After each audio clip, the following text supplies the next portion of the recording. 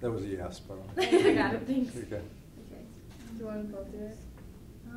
Yeah, because then we can transcribe it. And Okay. we don't have to do all of the work ourselves. Okay. All right. Okay. So I guess we can just start off if there's anything that you kind of want to say or start off with. If not, that's okay. We can go into it. But I just thought I would let you, if there's anything that you want to say right away. Well, just the obvious. It's a great time of year. Mm-hmm. I mean, it's a renewal of life on campus. It was kind of nice during the summer. I've been in college campuses a lot, and the summer is a great time because you can get in all the restaurants and you can drive all around, particularly with all the construction here.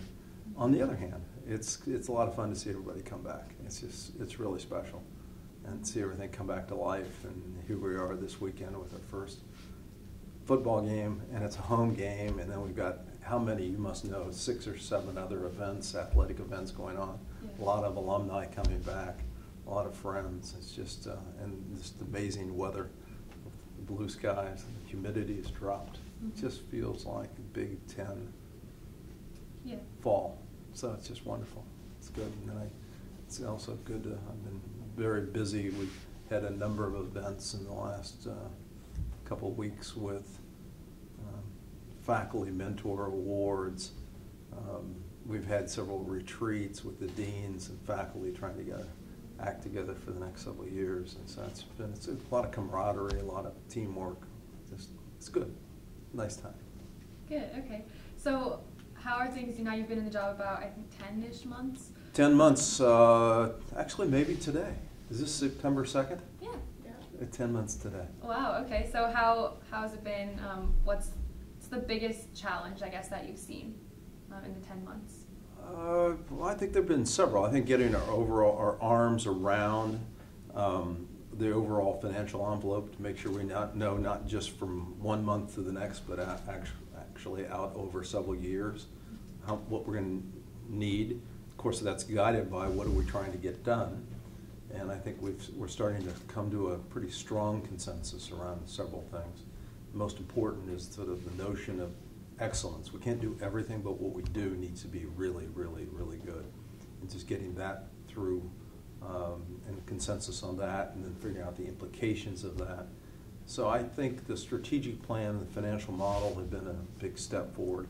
I think calming everybody down as to who I am and what my values are and why I really am here, which is, as much as I've said it, I think it took a while to settle in, that I really do believe intently in institutions like this, and they really do have an important role to play going forward.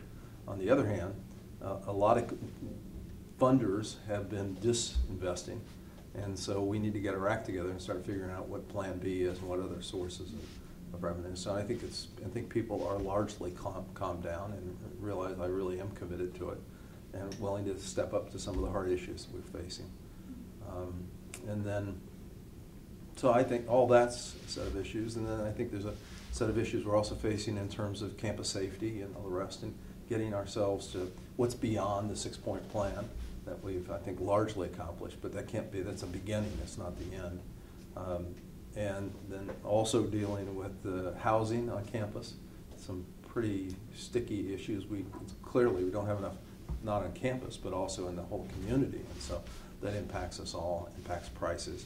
So collaborating with the faculty, collaborating with the staff, collaborating with the students in cultural houses, collaborating with the mayor and the city, and trying to open these channels of communication up, and building trust, and trying to say, look, we're all sharing this together.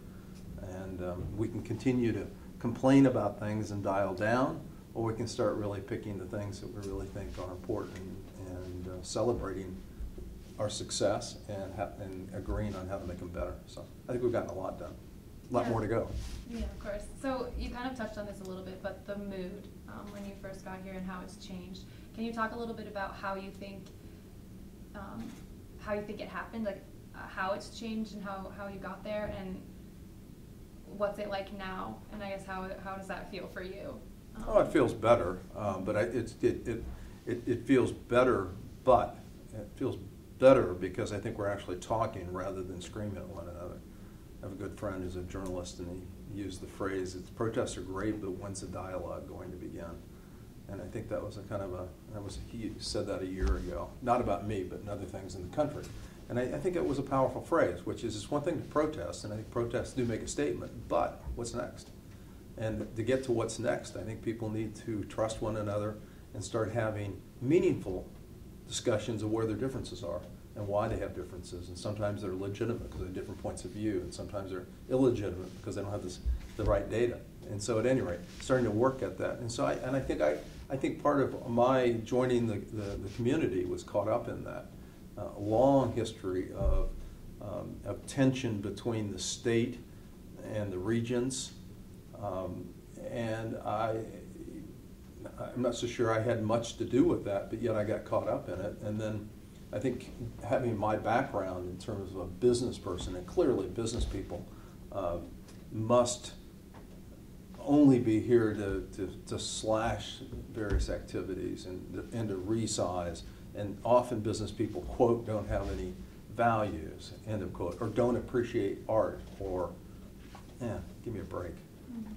So I think we're beyond much of that. I think of people starting to say, no, I've got probably more artists in my family than most people would realize. I have 4 Mandarin speakers in my family, so I've got a multicultural background. I've got, as my wife says, whatever the student issue is, we've experienced it. And so let's sit down and work with it. So I think people are calming down. And the but I said earlier and didn't finish the thought is, yeah, it's calmed down. But now we're working on the bigger issues. And the bigger issues are University of Iowa long-term, how do we get to excellence? We've dropped in some rankings. We need to get faculty salaries up. We need to get staff salaries. We still have some gaps there. We have some new programs that are interdisciplinary in nature where we really need to fund them, and not just fund them, but give them more power and give them more staffing and skills. We have cultural houses. In my book, we have largely ignored the cultural houses for quite a while. And over the summer, we got focused on that and did some short-term improvements, but now we're starting to develop a series of visions, if you will, of what a longer-term plan might look like. In fact, I think you did report on it earlier this week. I spent 2 nights last week with 2 of the 4 cultural houses. And I've got 2 more to go and others to talk to, but it seems like there's beginning to emerge some consensus of what it might look like. So that's the real work, but that's how we really make a difference.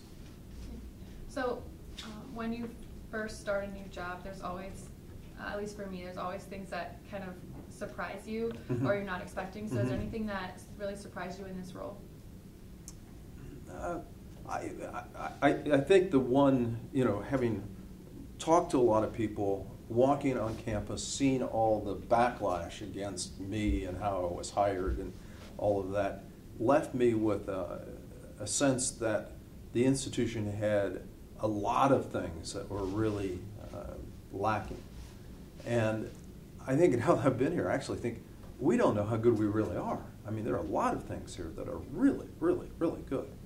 And whether that be space physics or a writing or rhetoric program or athletics or even some of our cultural houses, even though we haven't taken care of them for a while, their heritage and their history and the importance of that. So I can keep going longer. Our law school going from pretty okay rankings to pretty doggone excellent rankings. Our finance program in Tippy, the pharmacy, the dental school, the medical complex. So we have a lot here, and I think to some extent, and then underneath all that, of course, are really great people. And there are a lot of really good people. And yet we sit in an environment, all we want to do is complain. And all we want to do is say, gee, whoa, we're just not really, and I felt like I've said publicly that I feel at times like we have a culture of dependency. It's a culture that says, let's go down I-80 to Des Moines and ask for more and more money because woe is us. And Instead, I think one of the things that we need to understand is start saying, no, we can earn our way. We're doggone good, and we can actually, and people like supporting winners, and people with a smile on their face rather than saying, oh, I'm just really struggling. And so one of the things that's really surprised me is the depth and breadth of the talent and the programs that are here. And why on earth don't we polish those off, put them up, and get going with them? And that's good news. So I'm really kind of psyched for a lot of us. And I think as we do that, I think people are starting to say, yeah, that may be right. And so and in some sense, we've kind of built ourselves into a corner with some of our less than optimistic thoughts. That's a tough way to live. It's a tough way. I mean, I'm much more optimistic. I like that. And big challenges take great people. We got them. Let's go. Let's focus. So speaking of big challenges a little bit, there obviously are tons of new buildings and a lot of new construction going up. Yeah. I know where you're going. So can you give us kind of a little bit of an update on it, or I guess where you hope to see it in the next few months, maybe at the end of the semester, that kind of thing? Well, let's peel back the layers. What I thought you were going, and you stopped short of, my guess is you were thinking, is, I mean, there was a period where I lived much of last year off campus, at the western side, still in Iowa City. But every day I came in as the buildings started really coming online, I started realizing, well, gee, it's almost I can't get into campus. And then at night I couldn't get out. So now it's like it's even worse to some extent. Now I'm living on campus. So at one point I thought people were trying to keep me out off campus because they didn't want me in there. Now it's like I'm trapped at the house and can't get off campus because of the construction. And I think we just all need to catch a breath. And we're doing all we can to get ahead of those. I know there are CAN bus issues. I know we're changing the traffic flows and game days. But, you know, unfortunately, we are where we are. We missed it 2 years ago. We missed a window for the Buke Street construction up through there and raising that because of the floods. It would have been a lot better 2 years ago. It didn't happen for a whole set of reasons, and that's not the university, that's the community. We're all so tough, but it's what it is. So we're doing all we can in the short term. We're putting more buses on. We're trying to make sure we leave enough time to allow for the traffic. I would advise all students, particularly those in Mayflower, to maybe leave a little bit earlier. I know they don't want to hear that, but that may be the reality of what we're trying to deal with. We're trying to do all we can at Church and Dubuque because there are traffic congestions there. There's congestions out on the western side of campus as well. We'll keep struggling and change bus routes, change patterns, put more time and buffer time into it. But that's just where we are. Now, having said that, we're going to actually have, on the more positive side, go to the other side. This is going to be amazing next few weeks.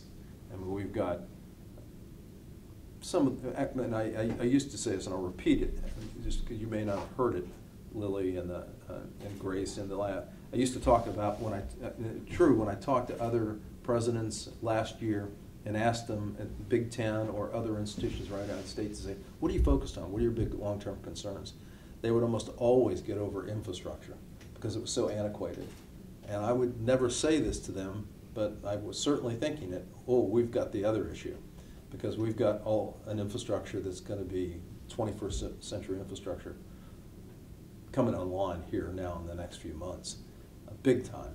And maybe there was a silver lining in what happened in 2008 with all the floods and all the wonderful work that people here in FEMA have done to bring some of these buildings back to life.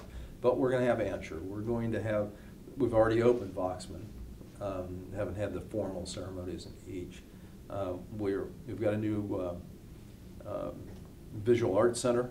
If you haven't seen it, it's probably the only place in the world where we have two of these pieces of work done by the same world-class architect right side by side with one another, and they kind of play off one another.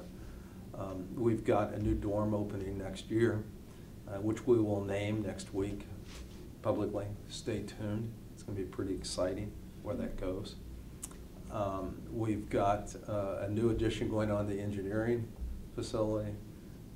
We've got Children's Hospital opening. We'll have the public openings in the middle of November. Then we need to kick everyone out to sterilize the facility for a few weeks, and we'll have the official opening, I think December 2nd, but don't hold me to that. And then the list goes on because we need to get to an art museum, which we've announced, and it'll be next to the library. Where I grew up in Appalachia, when I was growing up, the people used to talk about twofers, and twofers were teeth. And we've got a twofer in a different context, which is we're going to get a relationship, and we'll be able to put the New Art Museum next to the library, but also at the same time we'll be able to improve the library's HVAC systems and let the two buildings play off one another and put some of the art in the library. And so we desperately need to upgrade the archival capabilities and some of the labs sitting in the upper floors of the library. This will give us an excuse to slip some of those investments in the library, as well as get a new world-class art museum. And then we have Seashore, which, I don't know if you have any classes in Seashore. You're lucky. It needs help. Help is beyond help, frankly. So we've got the Regent's approval to bring that down and start the process of building what will be a new series of buildings that will build a complex on that's the east side campus for a neurosciences center. So we'll bring some of the research and experimentation already in Seashore. We have psychology as well, a few other departments. We'll keep that in that complex and add to it some of the medical sciences around the brain, if you will. And so that will be, and I think that will be important, not just because of the building, but because of the cultural, what I call scrambling the eggs, because it used to be, whichever way is that side of the river was the medical complex. Now it's going to be a little harder to say because it's going to be a little here and a little there, which I think starts bringing us together as more collaboratively as one institution. So now, I think the big gulp is here in the next probably 120 to 200 days. So this year will probably still be tough for traffic patterns as we get some of this work done. But I think the other work that we're going to need to do will probably be confinable, and we'll be able to sort of get back to our normal lives sometime in the spring, I hope. Yeah. So that was actually my next question. Did I answer your question? Yeah, that's okay. great. Okay.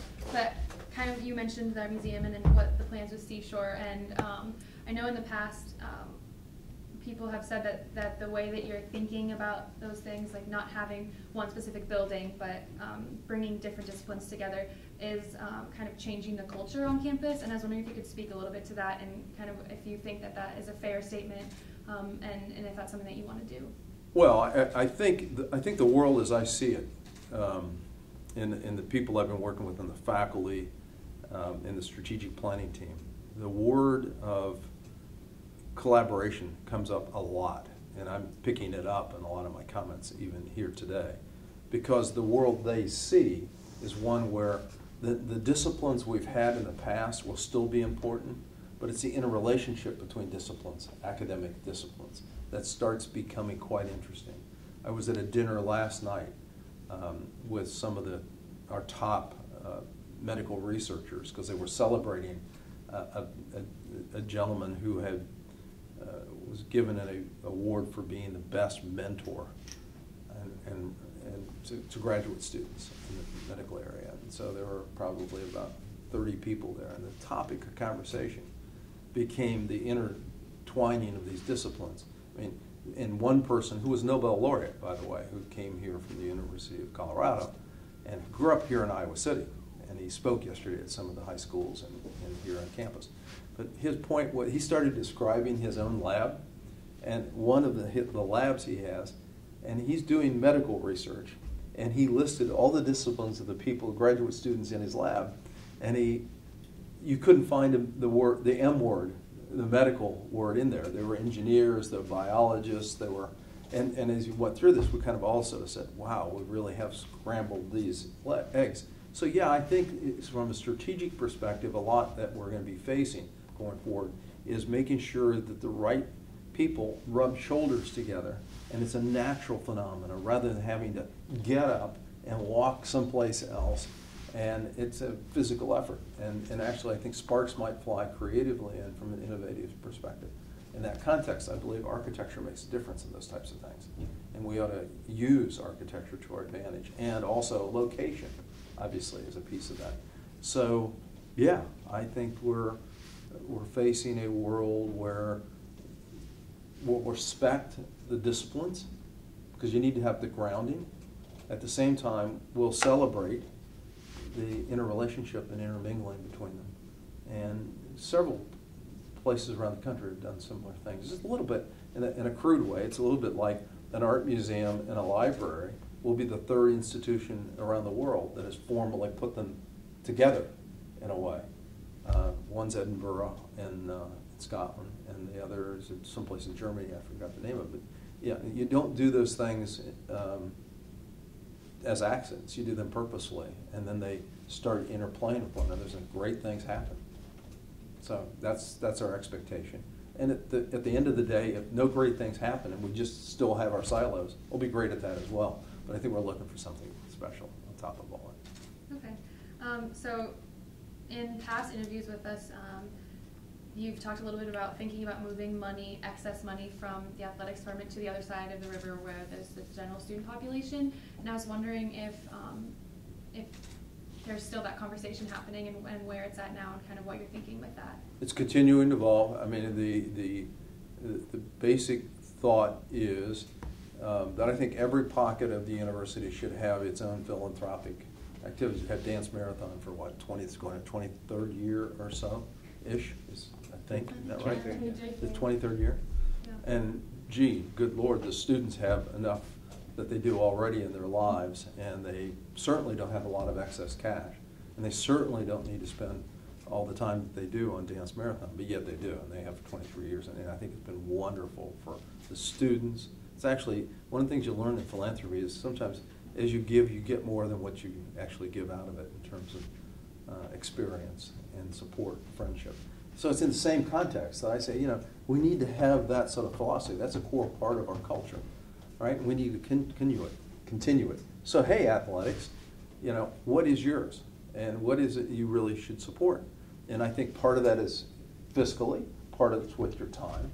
And they are actually fully embracing that. They've had several discussions, and they already do to a large extent with our, which is what, back behind me, our student recreation facility. They manage that, they run that, they staff that. So they've already stepped up to that. Do they want to do that more? What about endowing certain faculty chairs of people who really teach a lot of student athletes and really support them? What about campus safety? What about some of the cultural houses? So I've stayed out of the issue of picking it because I think part of the process of helping them get there is that they own it. And so all I've said is, what is it? And they're working it, and I think it will happen. I don't think there's any doubt. By the way, we're not the only institution in the United States that's been doing that. Ohio State's been doing this for quite a while. Several other institutions. I think Purdue does some of it. Purdue's program is much smaller. I think their athletic department is probably $70 or $80 million in total. Ours is over $100 million. Ohio State's 160. So yeah, I think it's just being holistic and systemic in it. Stay tuned. Okay, great. Let's see. Do you want to ask any? Yeah, so overall, for your vision of the athletics department, how should it expand? Are there any sports that you think should be getting other attention? I'll probably give the same answer in terms of the overall student body. I mean, excellence means you really take really good care of what you've already got, and you don't go further until you make sure what you've got is really, really strong. And we've got 24 sports. I think we're continually assessing it, but there are no plans to go beyond 24. And we've got to be very, very careful because some of those sports are pretty expensive to add. So, no, I think we're quite comfortable with where we are in terms of number of sports. On the other hand, the fan experience and continuing to improve the performance on the field and the coaching, the recovery times, the sports medicine side of all that for the 24 sports we have, we can continue to improve on. In terms of facilities, for some of the sports, is there anything that you see could happen in the future for improving some of the facilities, not for football or things like that, but for some of the other sports?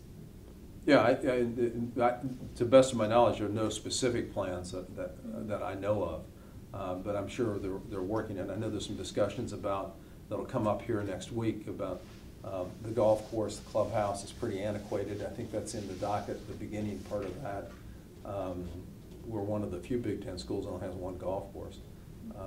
And the clubhouse is pretty antiquated. So yes, that'll get done. There's some discussion about the Olympic sports out in the Coralville area, north of campus out that way, of how to continue to improve those facilities. But nothing like Greenfield, big major. I've had some frustrations with just me personally, that talked about this isn't quite a sport, but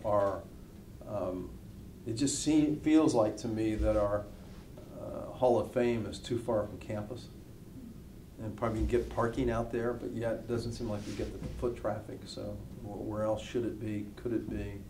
And we've got some incredible things to say about sports and the history of sports in this campus, and it just seems like it's still too removed from us. So things like that, but these are adjustments. Right. Okay, so kind of switching tracks a little bit. But so a few weeks ago, the UI chose to disband the bias assessment and response team. So I guess I was wondering if you could talk a little bit about what was your position on that team and just a little bit about that. I'm not on that team. I've met with various members several times, but I think your beginning premise is mistaken, Okay. Which is, and I know why you say it, because there was an article that came out 3 weeks ago, roughly, that said the headline was that and I forgot exactly the headline, but the effect was that we decided not to move forward with a bias assessment and response team. But then if you read down into the article, it got deeper and deeper and deeper into the nuances that the team is actually still working on. So I saw the headline that same evening, and I actually called somebody and said, what meeting did I miss? Because I didn't know we had made that decision. Indeed, we had not made that decision. I think it was an unfortunate, sometimes I've learned in journalism that the people who write the articles are different than the people who pick the headlines. I'm sure that's not true, the Daily Iowan. And if it is true, I'm sure there's a close working connection between the two. So I think the headline was an unfortunate misrepresentation of where we are. This is a tough set of issues. Yeah. And the country's dealing with it. Right. And it's an issue of First Amendment freedom of speech. There's academic freedom. There's student learning and creating positive student learning environments, as well as microaggression and how we deal with that. And all that's in here. And I think if you actually go to any one corner and leave other issues behind, you can say, well, I know how to do that. But the question is how you do all three or four of those things all at the same time. And it's not easy. And then on top of it, I think the most important thing, which I'm really proud of what we're doing relative to some of the things, and I have to be careful, when I read things now about what other institutions are doing, I'm actually reading them a little bit with some degree of jaundice, because I know what happened with the headline, so maybe what I'm reading is also not true.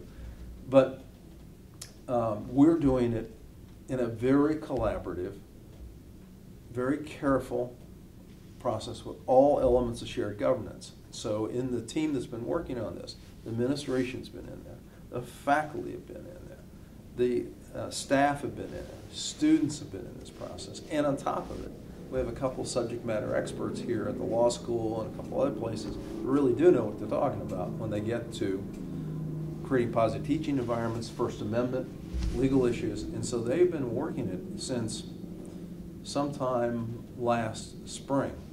So we will do something. I think the answer is not going to be, use a double negative, I'm going to get rid of the double negative. We will do something. And what that will be, I don't know. I know they're getting closer and closer. What it will be called, I don't know. I must say, I've said this to people working on it, the notion biased assessment response team sounds a little aggressive and a little in the face, so I'm not so sure I would pick those same set of words to describe this. But clearly there needs to be some process for adjudication or dealing with people who feel like they've been offended. On the other hand, how far that goes into the classroom and how, so here we go, into those issues. They're working it, we'll get through it, and we will do something. So the notion that we won't, not true. So you mentioned a little bit how this is an issue across the country. So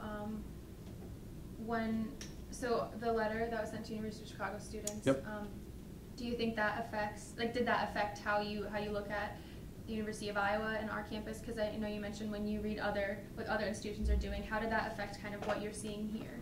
Well, I'm still curious because, again, I don't fully know all the facts in Chicago, and I think the way I think about these things is what's good for the University of Chicago may not be at all good here in Iowa City, or what's good actually at the University of Iowa may not be good for Iowa State. Those are very different cultures, very different campuses, and I think we need to find our solution to this. When I read the article in the Chronicle of Higher Education, specifically on Chicago, I was fascinated that it seemed to be the administration through the provost's office that the letter came from. And it didn't seem to me, and again, be careful, it didn't seem to me that other elements of the shared governance process were in that letter and had been worked through that. We're not going to let that happen. If that's right, we're not going to let that happen here. Subsequent to that letter coming out last week sometime, I think, it seems like their campus, the faculty, for example, are now into the conversation and are troubled by the letter, which, again, suggests to me they didn't work it as a team. That's not what's happening here. We're working it as a team. So it reinforced in my mind the difficulty of the issue and the importance to work it through the entire shared governance communities in a collaborative way. And it also reinforced in my mind that we shouldn't rush this. If we actually say, no, we got to get it out because everyone really needs it, and we end up making some mistakes here, it's not healthy, not healthy. And I think some of the biggest mistakes organizations in general make is they come to premature decisions and then they have trouble executing them because everybody says, no, they didn't quite what we meant. So we need to get through the whole process. Okay. All right, those are basically all the questions we have. Just one last thing. This is kind of just a couple people in the DI were just asking us to ask you these questions, but just were you a college football fan before you started working here, and does working here make you a bigger football fan? Well, I've always enjoyed a lot of sports, so I'm a sports. I believe in sports. I've been an athlete, and all my kids are athletes. Some of my grandkids are now starting the process. I believe a lot in sports. I believe in it because I think it's a really, really good set of disciplines. I think it's also really good for the body and all the others. So, I watch a lot of sports, as my wife will say. In fact, I have a good friend who actually said to me the other day, I think a good portion of America, if it actually gave up watching sports on TV, would find whole new lives. And I think that's probably true, and I'm kind of guilty of the same thing. But so now, I don't think I watch any more college football than I did before. It's probably the honest answer. But I think I watch a lot more Iowa football than I did before. And so far enjoyed every moment of it after last year. And even the two losses in their own way, the Michigan State game, I think will go down as one of the better football games in history, period. It was just spectacular. Didn't turn out quite the right way at the end, but that's sports. If you ever played sports, you don't win them all. It's what you do with the experience for the next game. And then Rose Bowl actually was the worst 3 hours I've experienced, but it was the best 3 days. I mean, it was just so much fellowship and so much camaraderie. And I can even say the same thing for Indianapolis. I mean, there were more Hawkeyes who came further away to get to Indianapolis than the people from Lansing or East Lansing down there. And we just owned the town. It was fun. And then we almost striped the field, right, if you were there that night.